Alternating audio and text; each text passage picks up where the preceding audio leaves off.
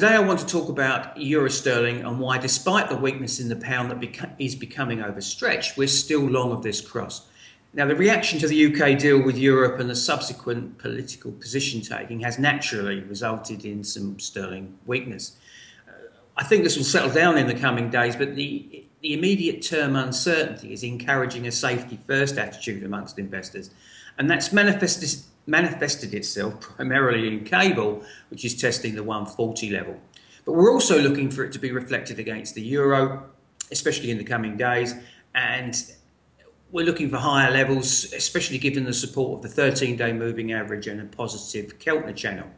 So currently we're advising clients to be long of euro sterling at the 78.75 area and any dip to 78.55. On the top side, we're targeting 79.12 and 79.33, but only a move below 78.31 is a negative for this cross.